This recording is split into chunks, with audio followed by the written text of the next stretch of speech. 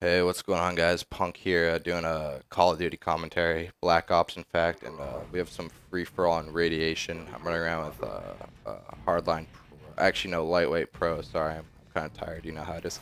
Sleight of hand pro and ninja pro, I believe, with the StakeOut, free-for-all and radiation. If I haven't said that already, some tips with the StakeOut are to, like, you know, check your corners and. Good God, if I ever commentate like that ever, please, someone tape my nutsack to the wall and tickle it daily, or so. Actually, don't tickle it daily. I might enjoy that. Use it as a punching bag daily or some nasty, sick, sadistic shit, because really, that is not the way to do commentaries, is it? Anyway, Punk here from the toilet seat, as always, and the reason I do my commentaries from the toilet seat, you know, I like my privacy. I don't want my roommates to think I'm absolutely out of my goddamn mind, even though I might be. Actually, no, I am, but shh, don't tell anyone. We're running around the kitchen, and in case you guys don't know, the StakeOut is called the kitchen. I'm laying down some nice creme brulees, some nice 7-course meals, and bam, surprise spaghetti shop, motherfucker. He did not see that coming. I love the kitchen, man. I fiend for the kitchen. I love being the man of the kitchen. It's a great feeling, you know. You just feel so empowered. And the funny thing about the kitchen is when I let my female friends play Call of Duty, they seem to do surprisingly well at the kitchen, you know? Maybe they kind of blow nuts with the akimbo. Actually, no, they're good with the akimbo ironing boards, too, surprisingly. I don't know. It's an odd phenomenon. Woo! Could not get that word out now, could I? But yeah, so if you have some females over and they're struggling to do well with Call of Duty, you know, hook them up with the kitchen. It's like a natural. It's like spaghetti and spaghetti sauce. They're one in the. It's like peanut butter and jelly. Okay, you see where I'm going with this? But yeah, with the kitchen, you know, I like to lay down some ramen noodles. You know, I can't cook a lot with the kitchen. I'm not very versatile, but man, I make some mean ramen noodles. You don't want to see me with those things. You know, I got my technique down and everything. The water pouring technique. I got the placement in the microwave down perfectly. I know what you're thinking, Punk. You do your ramen noodles in the microwave? You out of your goddamn mind? Well, yes, in fact, but it's surprisingly they taste almost better, I think, and it's a much more efficient way to make ramen noodles in the microwave. If you guys want a tutorial on that, and damn, let me butter your muffin. Come here, son. Did you guys see that muffin get buttered? Because I did. He wasn't ready for that, but I was. So, you know, if you want a tutorial on how to make ramen noodles in the microwave, I might just do that.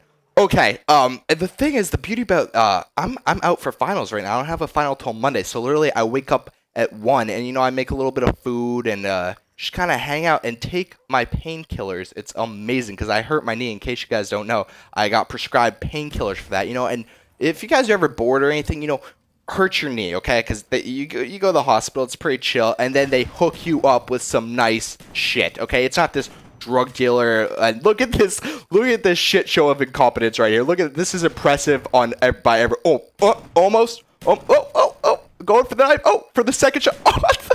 Wow, everyone that was beautiful right there. But anyway, they don't hook you up with that low drug dealer crap. They give you the nice high end, you know, over the counter prescription shit. I mean, that'll do you in right there. Believe me, I feel like Tinkerbell and Never Neverland. It's some good stuff, except I was on the internet. I was kind of researching the drug I was taking, and one of the downfalls is it lowers your testosterone. So I'm really not too happy about that. So I'm going to try and do some manly shit to compensate for that.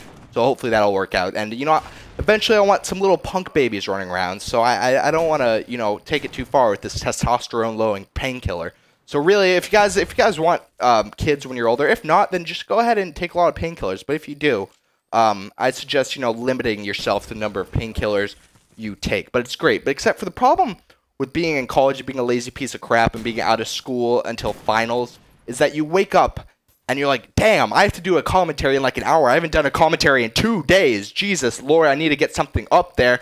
And you feel pressured to say something funny and something creative. And when you're under that kind of pressure, nothing really good comes out. So you produce crap commentaries, kind of like the one I'm doing right now. But don't fret, young Padawan Jedi. There is good stuff on the way. Oh yeah, yes. Oh, I signed on to YouTube this morning and my mind was blown. I blew a nut everywhere. I milked the rhino, if you will. It was unreal. I got a message saying, "Punk, do you want to get this video sponsored?" It wasn't a full sponsorship, but it was for the last video I posted, the Greg Leet one. It was like, "Do you want to sponsor this video and make revenue off this video?" I was like, "Holy good God, how did that happen? I don't even understand how that's possible. Didn't even get that many views." But I guess someone somewhere saw it and liked it. I don't know really, but I was like, no, there's 3 options. There's like yes, no, and maybe later. I clicked the maybe later. I'm not putting ads on my videos just yet, not a chance. But I should have taken a picture of it. That just absolutely was mind-boggling. It was like, holy good God, can anyone explain that to me? But oh yeah, this video is wrapping up here. Roaming with the kitchen, creme brulee. I don't even know how to make a creme brulee, but if you gave me some creme brulee mix, I'm sure I could make a mean something. You know, something magical would definitely come up if I had some creme brulee mix, man. That is some French-sounding shit. And also, yes, I am starting a Let's Play channel. Other mediocre news to add to this mediocre commentary. I'm starting a Let's Play channel, so if you guys want to see that, link in the description. I don't know what game to do, though. Do you guys have suggestions? Old, new, something unique? I'm not going to continue Portal 2. I've decided way too many people are doing that. I'm sorry, and it's a difficult game to Let's Play over because you're solving puzzles, and you're like, oh, I'm moving a box here, and like, oh, there's a staircase just popped up. Holy shit, a staircase! I don't know how exciting that can possibly be as a staircase popping up and putting a cube and a laser and a woman talking to you. But anyway, leave suggestions for a game I could do. I'm on PlayStation 3. I'm willing to do anything old, anything new. I'm excited. I don't know when I'll start this Let's Play channel or when the first video, the channel's already been made, but when the first video will go up, I don't know. Whenever I can get a game to play, I suppose. So leave a suggestion. Punk out. Peace. Oh, actually, hang on. Punk is not out yet. One last thing about the Let's Play channel is don't feel obligated to subscribe to it or anything. It's just there if you want it. It's going to be very different than this channel because on this channel, I like to put in a creative, individual effort into every video, whereas on the Let's Play channel, it's going to be a little more chill, a little less crazy, if you will. It's just kind of be me talking. It won't be nearly as exciting as this. So it's just there if you want it. If not, that's perfectly cool. It's fine. All right, now I'm gone. Goodbye. Peace.